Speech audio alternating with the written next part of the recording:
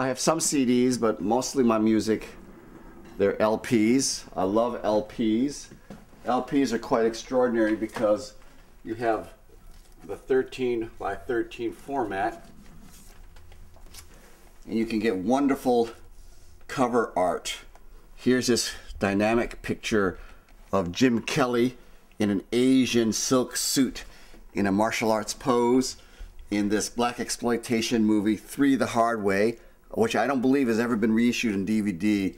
And the music's been reissued on LP, high-grade LP, vinyl, but out of Italy for DJs. Fantastic soundtrack.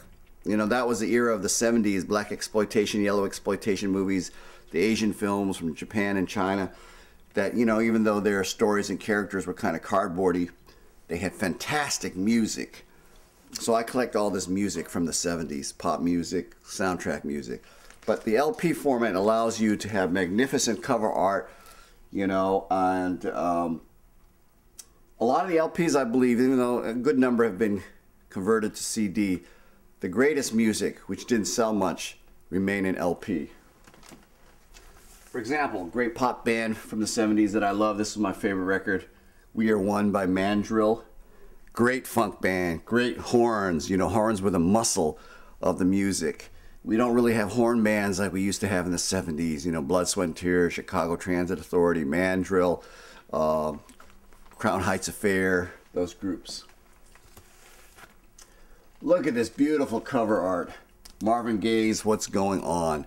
A 60s, actually made in 1971, I think. An iconic record, you know, celebrating the peace movement, the anti-war Vietnam War movement, ecology. Again, great music from the 70s. Eddie Palmieri's unfinished masterpiece. Perhaps this isn't CD, but you see the price. I bought it secondhand in a used bookstore for $1.99. $1.99. You can't beat that. Even back then, if I bought this LP in the early 70s, $1.99 is still less than $5 today. Another one of my favorites, the son of Latin music, Eddie Palmieri.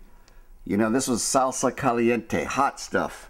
You know, blazing horn sections, phenomenal rhythms. Stravinsky's The Rite of Spring and other works. Here is an example of something that is not reissued.